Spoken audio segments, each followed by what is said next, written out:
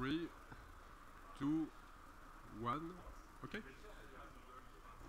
Good morning. Welcome to this COP27 side event. We are currently in the second week of the COP27 in Sharm el-Sheikh. I would like to welcome our speakers today, as we are going to deal with the question of nature-based solutions and the building performance, and to what extent it can contribute to nature-positive 2030. Before, maybe I can introduce myself. So I'm Idriss Katrada. I'm CEO of Innoal Consultancy and Rental Firm, and I'm the president of CNOV Federation Sustainable Development Committee, president, and I'm also a member of FIDIC, Sustainable Development Committee, which is the International Federation of Consulting Engineers. And then I would like to introduce the different speakers. So remotely, we have Ewa Iwuzuk, who is currently in Germany, in Berlin. Welcome, Ewa. You are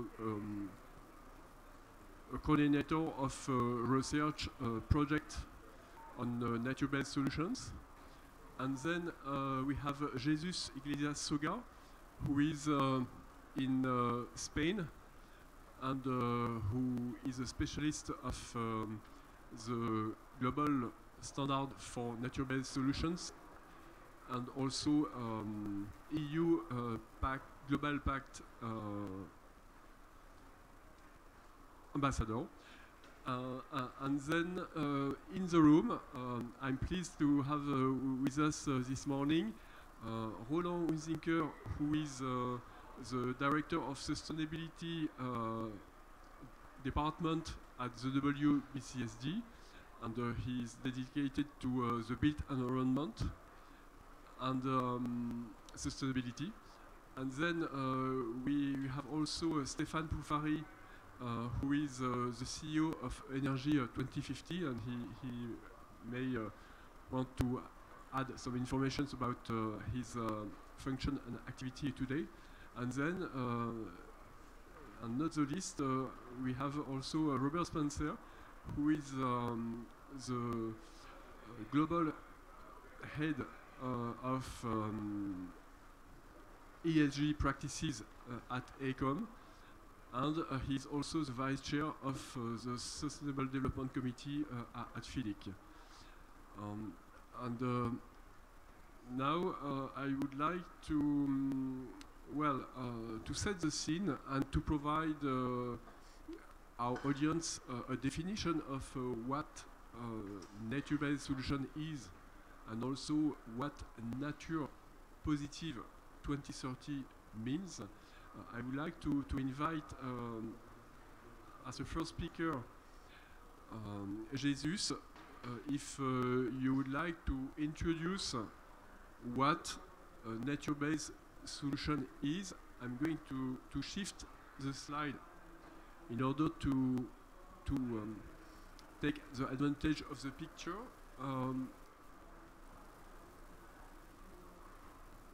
Yes, so Jesus, I'll let you introduce what a nature-based solution is, and with a focus on the building stage.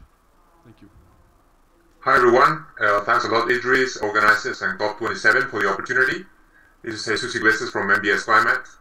So the IUCN defines nature-based solutions, or NBS, as actions to protect, sustainably manage and restore natural or modified ecosystems in order to effectively and adaptively address societal challenges, the likes of climate change, food or water security, while simultaneously, and this is important, providing human well-being and benefits to biodiversity. To help guide the design, implementation, assessment, and continuous improvement of NBS projects, the IUCN led a broad consultation of different stakeholders around the world a couple of years ago, which resulted in a global standard for NBS published in 2020. It is structured around 8 criteria. You can see them in the picture, each with a number of indicators. Criteria number 1 is about addressing societal challenges, as we said. Number 2 is about design at scale. The scale of the solution has to be that of the problem. Number 3 is biodiversity net gain. Number 4, economic feasibility. The project has to be economically feasible. Number 5 is about inclusive governance all throughout the process. Number 6, the trade-offs have to be balanced. Number 7, management has to be adaptive. That is, it has to evolve with the problem. And number 8, mainstreaming and sustainability. This is basically about being able to replicate these solutions everywhere with proper adaptation to local context. But we're speaking about buildings today. So how does the standard apply to buildings? Well, just briefly, and to open the discussion, while you can have green facades or green rooftops in buildings, in order to actually tackle something as big as climate change, it's all matter of scale, right? So therefore, the most effective NBS approach would be to incorporate green buildings as part of something larger. We're talking about city-wide or landscape-wide, depending on whether you're in an urban or rural context, green corridors. So buildings as part of green corridors that actually significantly lower temperature in the city or in the rural area, filter pollution, air pollution, provide ecological connectivity and integrity for biodiversity, that's important, boost the local economy, so they're embedded in a vibrant local economy, and are managed inclusively, that is engaging all key stakeholders in the process. That's a little bit the framework for today's discussion. Thank you. Thank you very much, Jesus. It was very short but very compact, and it helps us to understand what a nature-based solution can be and how it could be applied at the building level. And in order to complete the definition, the scene, I invite Roland Zinker to help understanding what nature positive 2030 means. I'm going also to shift. Shall I take it? The slide. I think that the next slide is yours. Yes, this one. Just this one. It's not the first one, though. No. Let me. It misses a couple slides, but I just have just to set the scene. If you could just introduce what nature positive is. I see. Just thank you. Yeah. The definition. Of course. Yeah. So thank you very much for having me. It's a pleasure. I just wanted to briefly say why am I here with the World Business Council for Sustainable Development is because we work with global companies on how do we create a net zero carbon but also nature positive future as well as tackling inequality. These are the 3 imperatives that all our member companies are working on. And so the big question on nature positive is what does it mean? And there we are basing ourselves on the work that a large group of scientific organizations, NGOs, has done with the global goal for nature. So it basically says that we need to halt and reverse loss of nature to become nature positive. So 0 net loss as of 2020. So today we're 2022. All actors have to work on no more net loss, net positive by 2030, and then full recovery by 2050.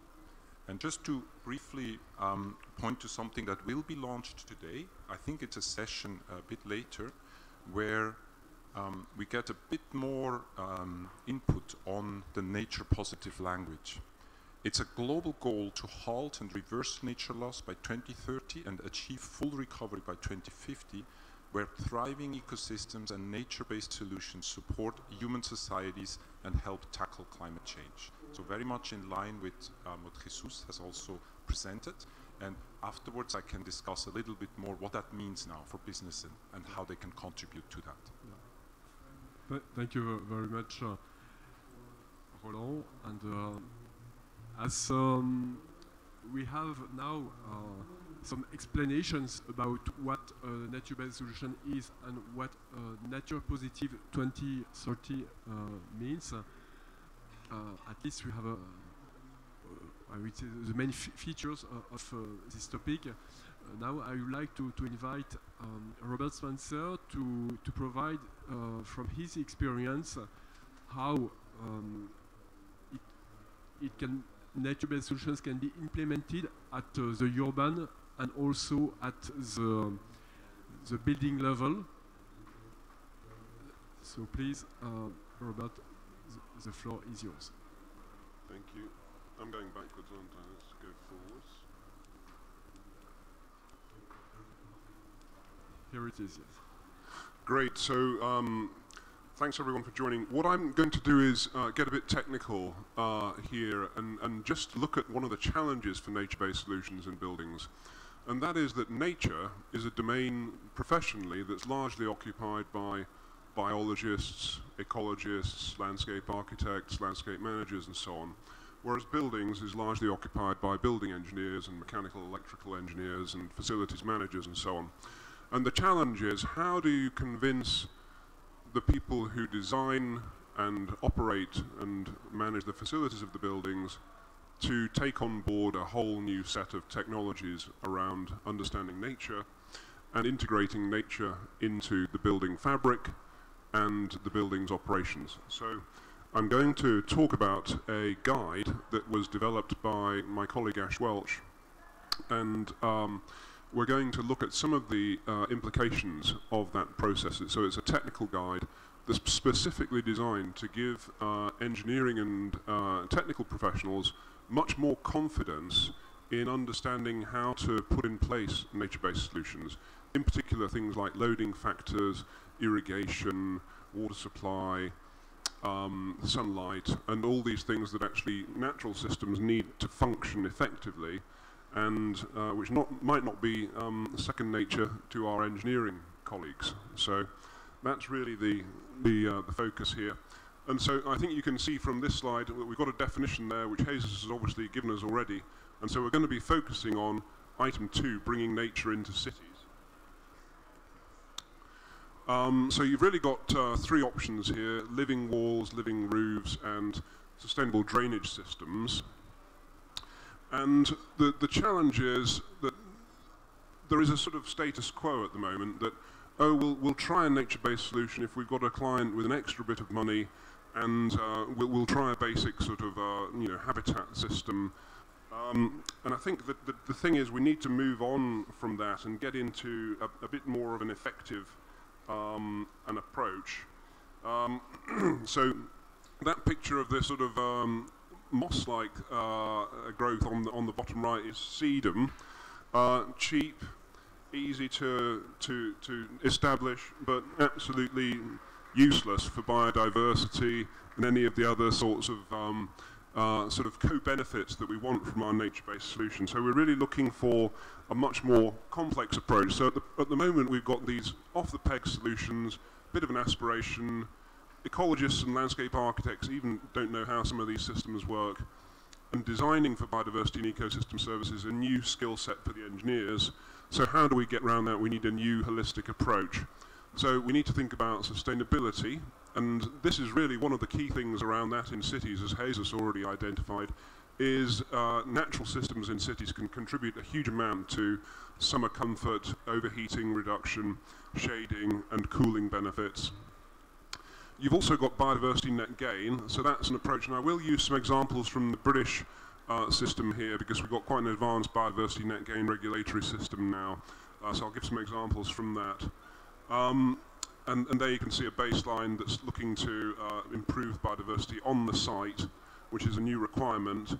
You've got an urban greening factor, which is part of the biodiversity net gain, so that says, you know, you need to hit for a commercial building over 30 or 0.30 in your greening factor, or for a residential building over 4.40, and you arrive at that by looking at how much intensive green roof you've got, how much roofing you've got, how much paving, so all these different options for integrating natural systems into the building, they get multiplied together and you end up with the greening factor. So that's quite an innovative approach.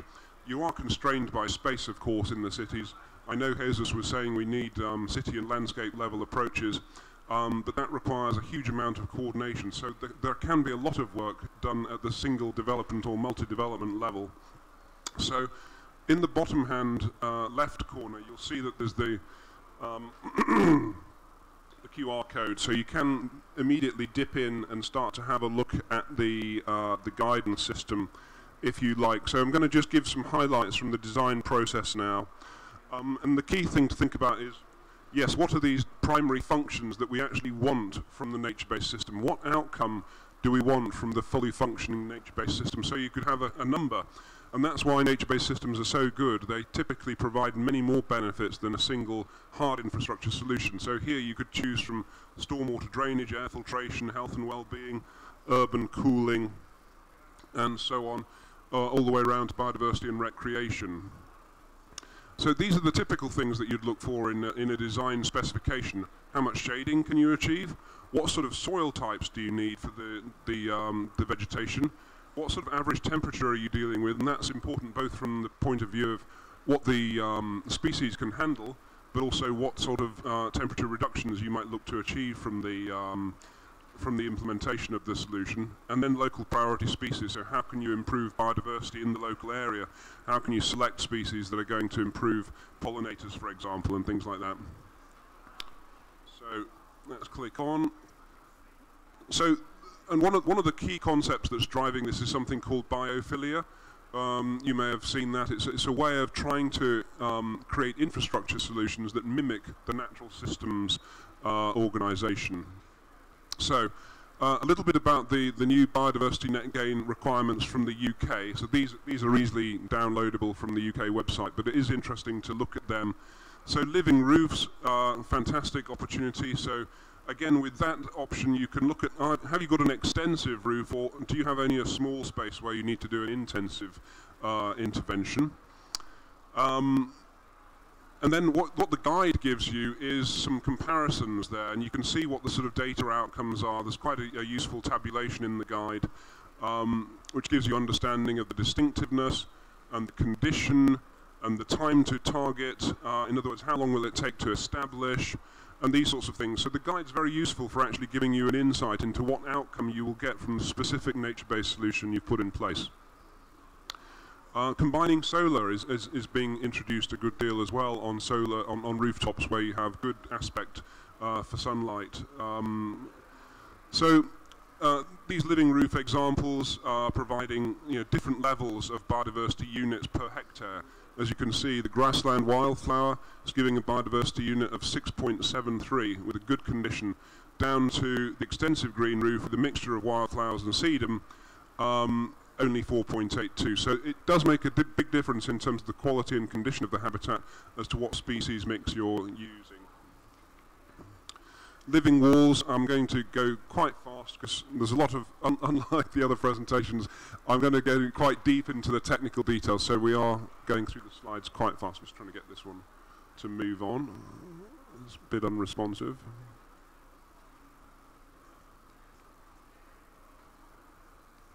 No. Sure if it's still working. It's okay? There we go, it's worked. So ground-based green walls, this is where you need to have a growing medium at the bottom of the wall, and then you're looking for structures that the plant life can hold onto that carries them up the wall. And then you've got a modular system there with built-in irrigation. So you need to be thinking about the maintenance and water supply issues when you're designing these ones.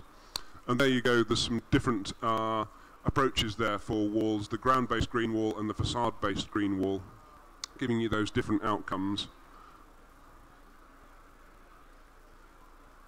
And you can see here, again, the biodiversity outcomes there for those different design processes, ranging from sort of just over 3 to just over 2. So you are not quite as high as the green rooftops options, but there are some good outcomes there if the species selection is good and you can afford to look after it.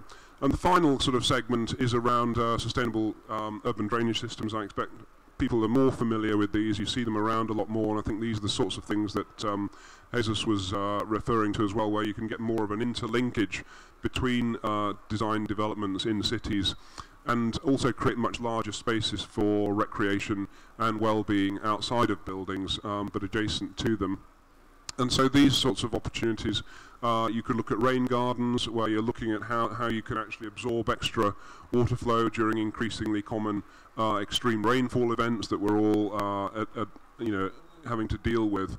And so again, you've got some options here for a bioswale or a rain garden, with the sustainable urban drainage system as well. Again, giving you a bit of a readout on what the outcomes could be there for those different types of interventions.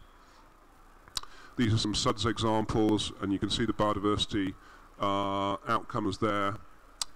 quite a poor one there with a low species mix, and then a much higher one there with a good condition and quite a range of biodiversity from the species introduced.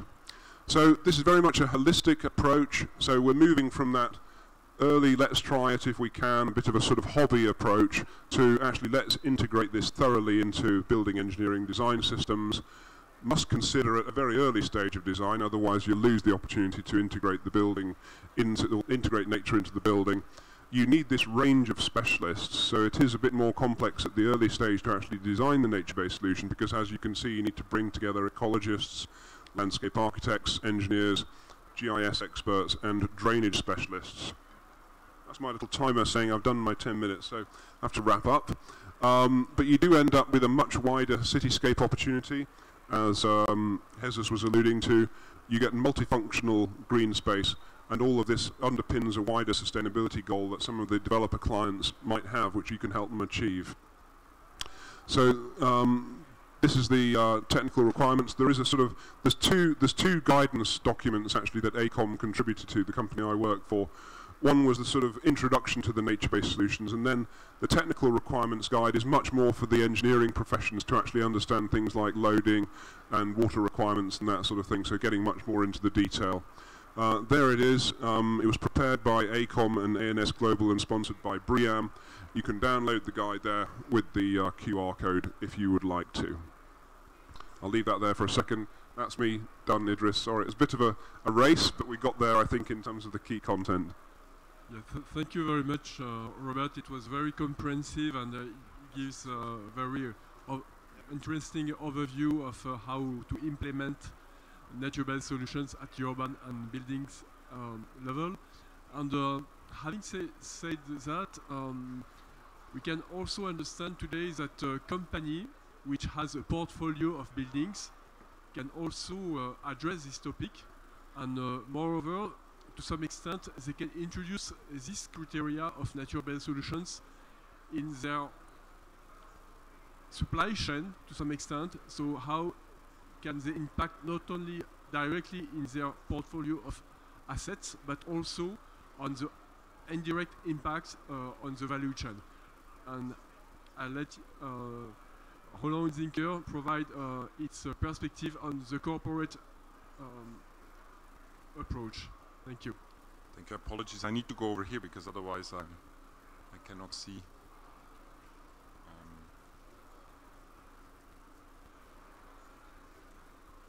Here we go. Yeah. Thank you very much. Excellent input, Robert. Thank you. That was really, really interesting how we embed these nature-based solutions. I will just take a step back now, indeed, as Idris has said, and maybe add a bit more complexity to the discussion, but also really this question, how do we move the whole sector to embrace nature positive and implement these solutions that we are seeing? So I introduced that at the beginning. We are a global member-led network of over 200 companies. These companies have committed to implement net zero carbon, nature positive strategies, and also become more diverse, more inclusive, and tackle human rights as part of WBCSD membership commitment. And I'd say the journey to nature positive is really only just starting. I referred at the beginning to this overview. We have a global goal for nature that was developed a few years ago by a global group of scientists, environmental NGOs, as well as businesses. And this is the roadmap for everybody. Now, of course, we still need to better understand what does it mean, no net loss of nature, what is net positive by 2030, and what is full recovery by 2050. But we start seeing that common language that we are all working together on. So if we look at the business lens of this, to achieve this goal, the collective impacts from regenerative and restorative actions must outweigh those from reducing, from avoiding nature loss, and individual companies must contribute to the larger outcome. So it's almost comparable with the discussion on net zero carbon. So how do I as a company contribute to that overall goal of creating a net zero built environment? How do I contribute to a nature positive built environment? And so at WBCSD, we currently have several working groups on this topic. And in particular, we have started a group in the built environment. Really, what do we mean? We want to support businesses in the whole value chain to scale up actions, very much to the point Robert has shown us, by providing that shared definition and supporting them in adopting that. And really, it's still also about raising awareness. Companies are more and more comfortable and talking about the net zero and scope 1, 2, 3 emissions. They're head-on tackling that. I think on nature, we are still in that awareness raising stage. And actually, well, what do I need to measure and how do I measure it? That is fundamental for the business community. And obviously, we don't do that alone. If we look at the frameworks that have already been created, we're very active with the Science Based Targets Network. They're not only working with businesses, but also with cities, which for this topic is particularly important because the building sector is in cities typically. So we really need to work together. And then TNFD, which is the equivalent to the TCFD. A lot of acronyms. TCFD is the Task Force on Climate-Related Financial Disclosures, and TNFD is on nature, as you can read there, as well as the Capitals Coalition that worked on the biodiversity framework. So, our first step last year was the building blocks. This helps businesses navigate this space. We have issued a practitioner's guide on how you commit, how you measure, and then how you act and transform, as well as report as a company. Now, if we take this again to the built environment, it's important that we look at the different scales of impact. So, on the one hand, this spatial scale, where I think, Robert, you have shown that really with your example, it's on site, it's the surroundings, but it's also the upstream. I don't think we have looked so far at all the impacts from the extraction of materials, from the transportation to construction sites, etc. So as we do that for whole life carbon, in the carbon discussion, we also need to look at whole life nature impacts and biodiversity. And then obviously on the temporal scale, again, how do we involve everyone on this journey? It requires new skills, it requires new people to come to the discussion, and that is complex. And then obviously from a company perspective, the direct operations, and how does that impact my value chain and ultimately the system. So, as I said, we are at the beginning of this journey. We were hoping to come out with our first kind of baseline report for this COP, but we'll have it for the COP CBD 15 in Montreal. And it's really looking at the upstream, the direct and the downstream impacts and dependencies on nature. So really engaging companies from all the contributing sectors. So whether they are manufacturers of building materials, forestry companies, developers, construction companies, but then also importantly, finance and developers and the end users. And very, very similar to what we have created in terms of how we tackle life cycle carbon to create that common language. So yeah, I'll skip this. This is just, it will be in the slides that we can circulate the journey we are on. And if you're interested to eventually read this inside paper, here you can leave your contacts and then we can circulate that once it's available. So thank you, Idris, for giving me the opportunity to introduce this. Yes, thank you very much for this additional approach for how to embed nature-based solutions in our current practices, either at a building level, either at a company level. And we expected to have also a presentation with a more, I would say, local community perspective. We won't have this opportunity today, but hopefully we will have that in another event. But I would like now to invite Jesus Segard to explain how it is possible to support the innovation in this field, how it is possible to support the empowerment of people who would like to develop some new NBS solutions. And so, Jesus, the floor is yours. I shift to your slide, and please. All right, thank you, Idris. So let me take you now to central northern Spain, to a rural area called Ribera del Duero, which is actually a world-famous wine region. Yet it suffers from tremendous rural depopulation that forces young people to migrate to big cities down south like Madrid or up north like Bilbao in the Basque Country. So this translates into a downward spiral with phenomenal challenges like the disappearance of basic social services such as hospitals or schools and communication infrastructure like regional trains or high-speed internet. So with all this human talent leaving these places, who is actually going to stay and preserve culture, grow food, manage the forest, and care for biodiversity? Who's going to do that? Well, here's where nature-based solutions come into play in the rural areas. They help us build a nature-positive economy that creates decent jobs and livelihoods in rural communities through, for example, green corridors around, across, and between small towns, regenerative agriculture, agroforestry, reforestation, rewilding, also important, or ecological restoration of degraded ecosystems, such as, for example, wetlands. So in the next slide, already there, let's get down to earth, let's get down to specifics. Let me present you a very concrete project that seeks to leverage nature-based solutions and economic localization, also important, to drive climate resilience and at the same time rural repopulation of these rural areas, particularly my hometown here of Aranda del Duero, the capital of this wine region of mine. So the project is called Riberin d'Orillas, and is led by my company, NBS Climate. And it's basically a social innovation ecosystem consisting of a co-working space, a pioneering NBS incubator for social enterprises working on NBS. And in the second phase, we're also going to develop a co-housing for researchers, social entrepreneurs, artists, and really any change maker willing to come over here and contribute to mainstreaming NBS in rural areas.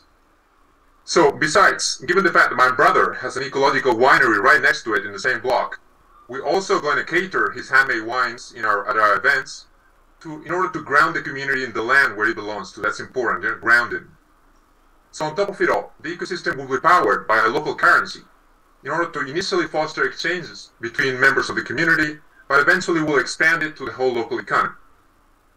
In terms of buildings, which is the topic of today, as you can see in the picture, the ecosystem itself is located between a green area in the city center and also a park along the river, which actually connects with nearby forests. So as we are currently refurbishing the co-working space and build the co-house, we will build the co-housing building later on, we'll make sure that endogenous vegetation is present everywhere and is part of this larger green corridor at the city level. That will not only lower temperatures in the summer, but also reintroduce biodiversity back into the city, and why not, even wildlife. So imagine that. So thank you very much, everyone, and COP27, let's do this. Back to you. Thank you very much, Jesus, for this very local experience and projects currently implemented, and hope that it will develop the wildlife in the next decades. It will be a positive contribution in this case. And I would like now to give the floor to Ewa Iwuzuk, who will be able to speak about some policy measures and also an atlas of NBS solutions which has been developed under Horizon 2020 EU research project. And now this project is at the end, if I well understood, and it has been developed with the some Latin American countries. So it will be interesting also to have a perspective from other locations in the world. So I give you the floor over to you, Ewa, and I let you take the screen with your own computer in order that it will be easier for you to have your presentation. Thank you. Thank you very much, Idris. I'm sharing my screen. I hope you can see it now as well. Yes, so thank you for the introduction. My name is Ewa Iwaszuk. I will just clarify that I'm not a coordinator of the Interlace project, just one of the many team members. I work for Ecologic Institute, which is a Berlin-based policy and environmental think tank, and here at Ecologic we do coordinate the Interlace, which is a EU-funded research project that supports urban ecosystem restoration in cities in Europe and Latin America. So ecosystem restoration is also a concept that relates to the concept of nature positive future, because we are looking at how to reverse ecosystem loss in cities, how to halt it, and then how to reverse it, how to restore those ecosystems. So I think we are here very much on the same page. And today I would like to talk about some of the work we do in our project. The project is still halfway in its duration, so it's still going to run for a couple more years, but we have already achieved quite a lot. I'm just trying to change the slide. Yes, here we go. So what I would really like to talk about today, I think we heard a very convincing case from the previous speakers. Why do we need nature-based solutions? Why do we need to halt and reverse biodiversity and nature loss? We also heard from Robert what are the concrete solutions that can be implemented in urban contexts. What are the technical requirements to implement those? And Robert also mentioned some policy frameworks that are being introduced by the British government in order to create a favorable environment for those things to become not a nice to have, but rather something that is becoming more mainstream in the building sector. And here, a crucial piece of the puzzle are the concrete policy instruments. In the case of my presentation, mostly the ones developed at the local level that can act as enablers or barriers to adoption of nature-based solutions in building sector and in other sectors. So what I mean by that? Actors in construction sector, I'm mentioning those because we're in the buildings pavilion and have a lot of colleagues from that sector, operate in the legislative and policy environment. And this environment is created by laws that mandate or forbid certain approaches, mechanisms that may maybe require compensation when vegetation is lost during construction, grants and subsidies to promote concrete solutions such as green roofs, for example, or taxes and payments that may make not installing nature-based solutions very costly. But policy instruments can also include programs of collaboration between municipalities or public-private partnerships, or for example, instruments that connect key actors to knowledge and expertise that is required to implement nature-based solutions.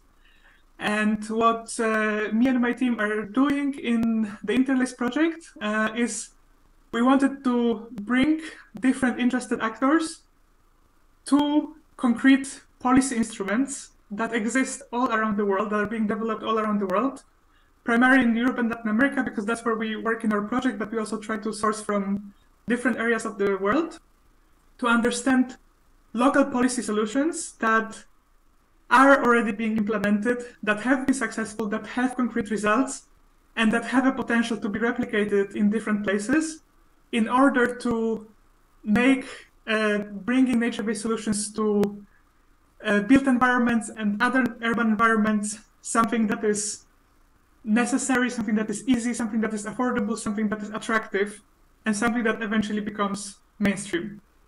The database is available, although it's still in a beta version. It will look very different when we finally launch it next year, but you can already browse for examples of over 200 policy instruments from Europe, Latin America, and beyond.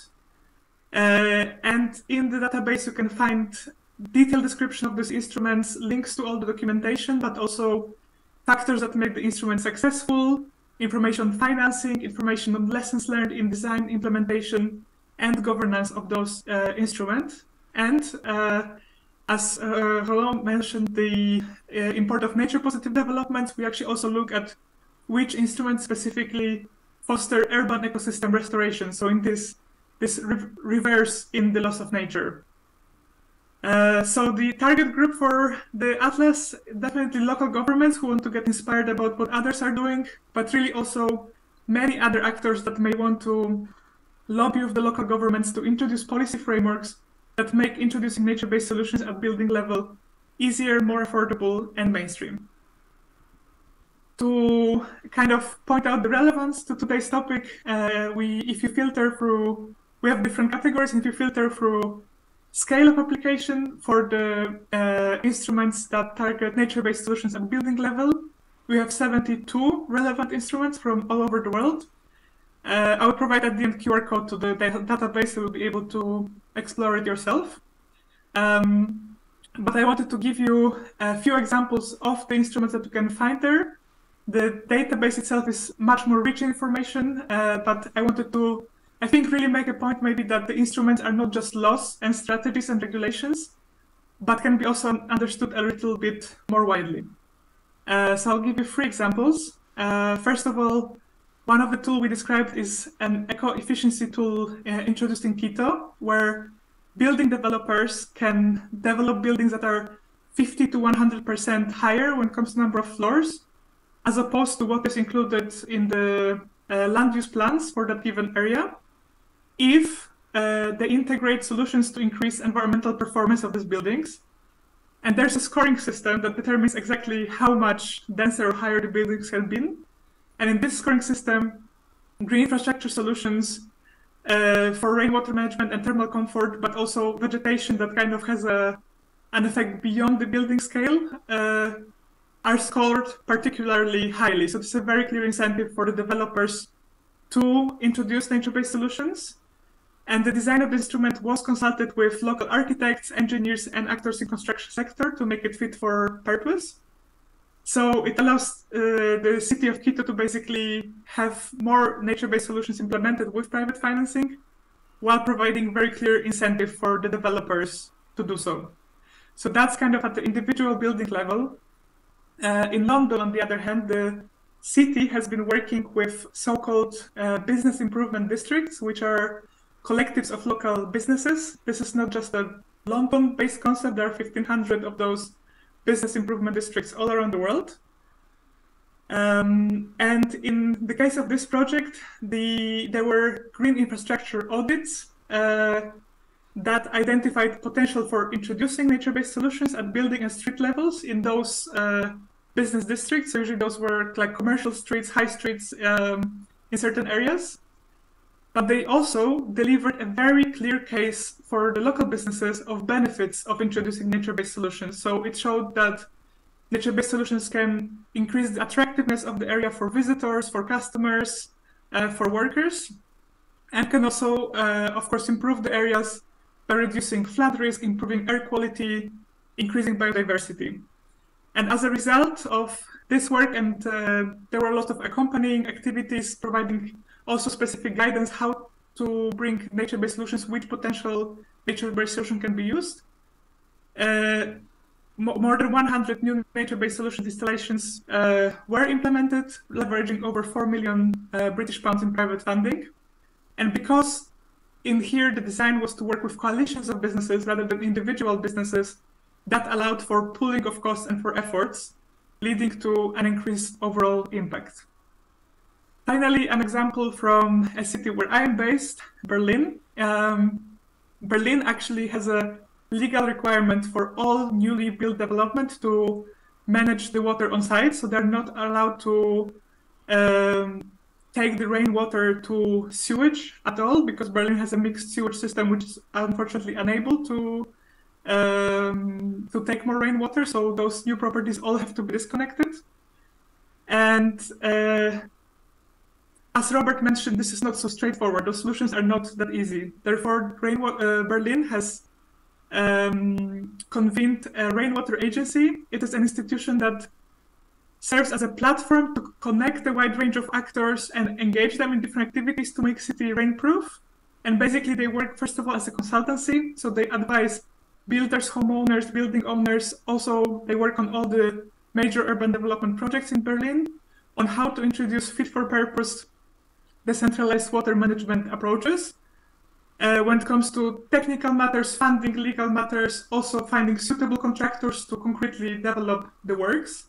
And they focus on kind of high quality nature-based solutions that bring multiple functions beyond only rainwater management, as was mentioned by previous speakers. They provide training and networking opportunities between those different actors, which in fact makes sure that actors in the public administration, the private sector, can speak the same language when it comes to nature-based solutions.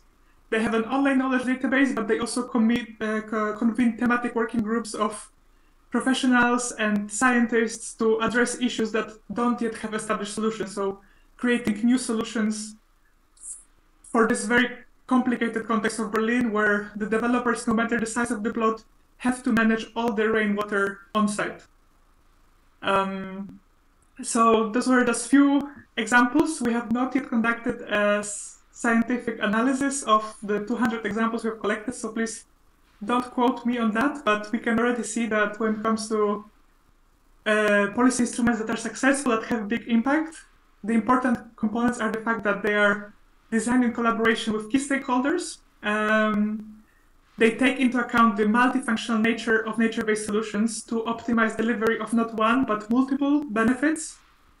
They promote high-quality, locally appropriate nature-based solutions.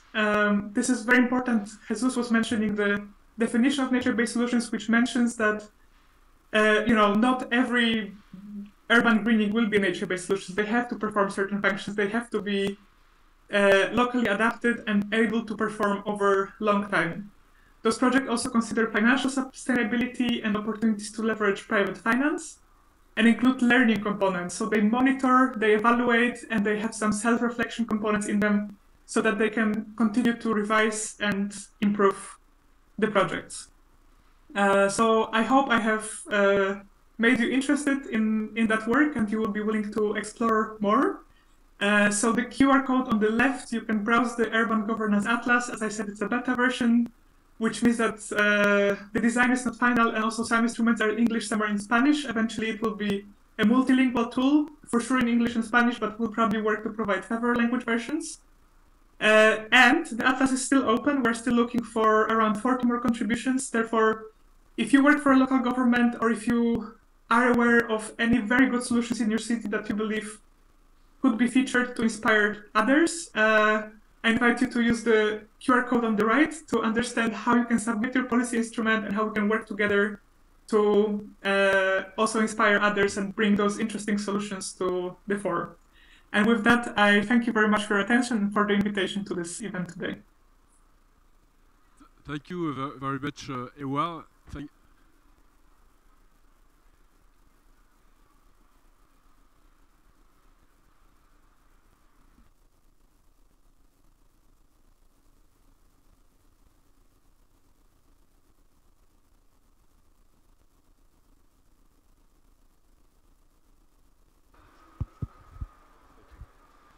Thank you very much, Ewa, for these examples of policy measures and also examples of NBS in Latin America and in Europe, and it shows also how complex it is, and it requires a strong will to implement these solutions. And as we wrap up of implementation, these are very inspiring examples. At the same time, maybe these solutions, nature-based solutions, are not well or enough described in the national determined contributions, in the different reporting documents and policy documents currently. So from your perspective, Stéphane Poufari, would you like to provide us an insight of how it's going on? Thank you.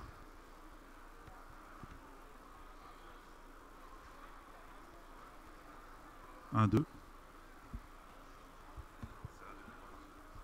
Un, deux. So hello everyone. So no. Okay, so I'm more than happy to be here, and thank you, Idris, for organizing this interesting session. I'm Stéphane Poufari, the CEO of Energy Naughty 50.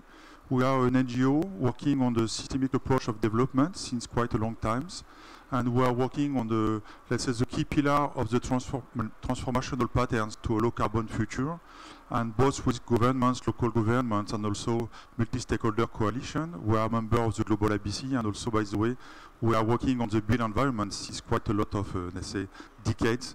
And we were discussing with Roland before the Global ABC, we launched the first reports on buildings in climate. It was in the Copenhagen COP15, and it was buildings count for climate. And a few years after, we launched also a common carbon metrics. It was really in advance, and now everybody is speaking about metrics, and it's good, but buildings is far beyond what it should be. So again, we are working on quite a number of topics. We have a nexus approach. And by the way, we support, for example, some governments to design their NDC, their adaptation plan, their request for the Green Climate Fund. We work with local governments to the territorialization of NDC, for example, and we have quite a lot of, let's say, projects. So by the way, jumping to this point, I will try to just, let's say, open some, sorry, I need to have this one also. It's not working. Yes, I would just open some question at the end, because if you just look on this wall, some figure about the African continent. And just one question, do you really think that our trends now will make these guys develop a low carbon building and integrating nature-based solution in countries where traditionally they were low carbon and also efficient? Can you really think of policy frameworks will support these guys without locking effect? The answer is clearly no. And we are here in COP27, so it's wonderful. Yes, we are all doing a lot of activities, but we have quite a number of questions. First, we don't need anymore to demonstrate anything. We have enough figure, enough best practice, if not, let's say, evaluation, and even we need maybe one more information, avoided cost, with the co-benefit. This is very interesting. Why? Because it should demonstrate that at the end, it is not 5.4 billion US dollar. It will cost for Africa at least one day to have something to be, let's say, okay, good enough, maybe 10 billion. Because at the end, they will have to refurbish, to repair, and to pay also for additional resource. So at the end, it makes no sense. Just to keep this figure here, we can go globally. So we all know also it has been recalled in the Global Status Report that policy are far beyond what they should be. And even when they commit, they are not implemented. We can look to building codes, we can look to NDC, we can look to everything. We have sometimes some commitments. Now even we have the long-term strategy. For those you know, it's very interesting. It's 2050 to be comparable with country commitment with the neutrality. Wonderful. Some of them are mentioning building and cities. Wonderful. But at the end, when you go back to the, let's say, frameworks for implementation, it's not so good. So here is some figure. So if some of you want to recall and to have a look to the conclusion, they are the same since decade. We want a mix of blah, blah, blah. We repeat. We know that. But at the end, what can we do better to reinforce, let's say, the implementation side? You remember the example Iwa was presenting, most of them were with private fund. So it's good when it's possible. It's good when you have backup somewhere, some policy framework to support the initial step. But at the end, how can we scale up? This is the question. So here we have the conclusion of this one. We have also in the Global ABC a working group on adaptation. And look, adaptation and resilience is part of the change if. And here again, we have a lot of things. What does it mean? To work, for example, on the co-benefit, both adaptation and mitigation and resilience. This is obvious, but on practical, it's quite complex. And we will see why, and we will see how we can scale up sometimes.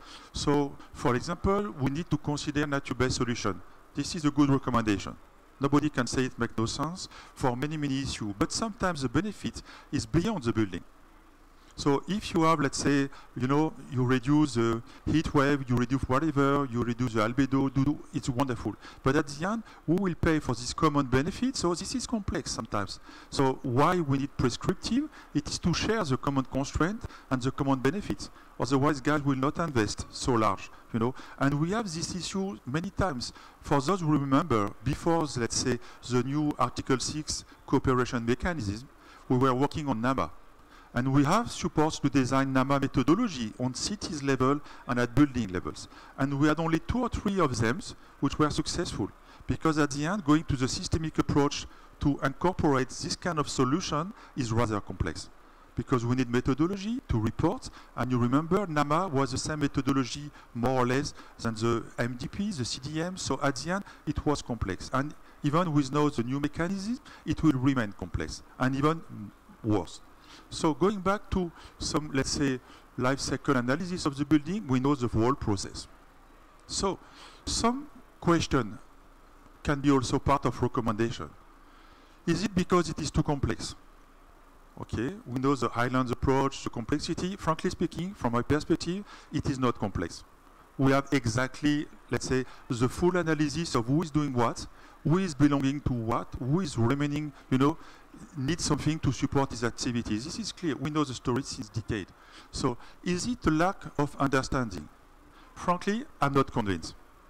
Because we are advocating since so long, even for the bottom-up approach for NDC, for NAPS, for whatever the plan you design, we have discussion with guys.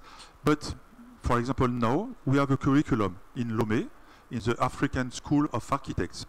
No, this is a 9th edition. And guys are complaining because we teach them solution, but they don't have access to the market with this solution. And if they implement, they will lose any call. So this is something complex. How can when we do, the eggs and the, it's something complex. But by the way, so I'm not so sure it's a lack of understanding. I will say it's a lack of opportunity.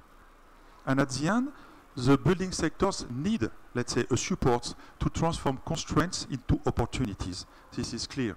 So nature-based solution, now there's a new entry one. It's very interesting. Everybody is focusing on this. But by the way, nature-based solution, it's only entering in the NDC process. It is not fully, let's say, endorsed. It is in another convention, where the building is not here. It is in the Biodiversity Convention, when we have a lot of tools to work on strategy, and even if we have a lot of methodology to support buildings and nature-based solutions in the NDC. I will show you some of them. And you will see almost all of them is taking into account the constraint of building. So what is very important? We need to fix the cost. We need to fix the cost of opportunity. Why guys are not doing that? It is crazy, because time is against us. And we all know this is a locking effect. We have already an EPCC report, I think it was in 2012, if I remember well, on buildings, especially. And the lady was working, and especially she was calculating the cost of the locking effect. You know the process. You do something wrong today, you will have to refurbish one day. So the locking effect, this is not incorporating nature-based solution in a project. Because at the end, one day, you will have to pay somewhere. It's absolutely obvious. So, going back to some policy, it's already, let's say, okay, I will go to this one, I already said that. So now we need to push in the political agenda. Guys already incorporate the NDC, that's clear. But at the end, they just forget sometimes the National Adaptation Plan. And also sometimes they are just absolutely out of the National Biodiversity Strategy and Action Plan. Because we have many projects which are very interesting, like fooding cities, nurturing cities, many things. And at the end, they are connected to this kind of plan. Because there is a competition. We just think about the building to endorse and to incorporate solution, but on the other side, the building is in competition with the land use, whatever we are doing at the district and also at the level of the planning. So at the end, when you incorporate this kind of issue, you can use, when you speak about a rooftop, for me, it is not an issue only to produce energy or to produce some green vegetables. It's also something to, at the end, decrease the competition between the different approaches. And it has to be reflected, because why I'm speaking about this one? Because as soon as you go to this trajectory, you speak about additionality. What does it mean? You need to measure. For gas, we have two registries here in this convention. One for adaptation, one for mitigation. And they are separate. And so far, they're not speaking about the same indicators. It's really complex. And up to now, guys, we have designed, let's say, a national evaluation system in 2 countries, and we are recreating some indicators to measure. It was crazy, because it was not reflected adaptation properly in their NDC, even in the conditionality part. So it was really challenging. But why I'm speaking about this document? Because at the end, they will be accountable, they will have the position to measure, and to call for, let's say, at least some support or some policy to implement and to make measurements. We need to be in position to demonstrate additionality. And this is maybe the missing part of nature-based solution. We need to find a way to calculate the benefit. Otherwise, it will be really complex to push these guys to do that and to make something compulsory. This is very important. So we need data. And also, at the end, it will be a question of money. I'm not so sure the private sector will endorse the full transformational patterns. It is almost not possible. Even if we know that in some cases, even in Africa, in small island states, let's say a building which is well designed, makes sense, and had a value. That's clear. For renting, for selling, that's clear. But even if you want to have a labeling somewhere, you need to pay for it. So again, it's something to be complex, and depending the rating scheme, you will have something different. So it's complex again. So why I'm speaking about creating a value? Because there are mechanisms. We need to work on this mechanism to try to find a way to have green finance. And I'm not speaking on, let's say, donation. It has to be, it can be some private-public partnership, you know, to support these kind of things. And I think this is almost my last one. Here we have some very good, interesting example about some document. The one on the left has demonstrated 100 methodologies to help incorporating nature-based solution on NDC. Buildings is not there. And on the right side, it is the same. It is another document. We have many, many tools, documents working on this issue. And just to say, the recommendation, if you jump back to the ones of the global status reports, they are the same, all the same. And just to try to close now, we need to answer some questions. When we discuss with the guys, we make negotiation, regulation, we need to think, is project is feasible to scale the market? No, so we need this policy framework. How can we go fast? We need to go fast, we don't have time. So now guys has to design something to be constraining enough, not too much, but at least, and to be simple enough to encourage the transformation partners. And last point, we need also to have, let's say, this global approach, even if we know we will have black box now, but it's not a big issue. It will take time to develop a comprehensive set of data, but at least we need to encourage now already to start the process. And I think, okay, this is already done. I'm late. Thank you so much for your attention. Thank you very much for this insight in the NDCs and how complex it is from this point of view. The good news is that on the ground, I would say there are already some solutions which are implemented, and there are some knowledge, even if there is room to develop the skills and the capabilities. But from the, I would say, formal UN processes, there is a lot to be done in the next months and years. So it will give you, for sure, some more work. And well, we are running out of time actually, because it's already 10, and I just open the floor for one question if anyone has a question. Otherwise, we will have to wrap up, or if anyone from the panel would like to make a final comment, maybe on the link with the contribution to the next CDB, the COP15 next month. Yeah, please. Maybe just one comment, especially to your excellent presentation, Stefan. Indeed, we have the solutions, and it's not difficult, but I don't think everybody understands yet. So we tend to have a technical discussion, but like we have on the discussion of reducing emissions, ultimately we need to convince the people who own buildings, who occupy, who finance them, and I don't think we have that common language yet, that they have some simple, first the understanding of what are the benefits, and then how do we bring that into the measurement of their success in terms of the process of developing buildings, financing buildings, etc. So I think there we need to still continue that simplification and translation. I think, Roland, this is more than right. And just to give one example, because when we speak, at least for policymakers, we need to explain also the co-benefit, because, for example, even in the public sectors, if you look, for example, in Senegal, the cities are not paying the bill, and they have public buildings. And so when we speak about transforming the patterns about buildings, at the end, it creates a lot of complexity at national level. Guys don't make bridge. So we need to explain the calculation, and at the end, they will have benefits. Even by doing almost simple things to know some planning issue, some green issue about land. So you're right, we need to simplify just to make big blocks working together and just to go. And at the end, we will fine-tune you. Absolutely right.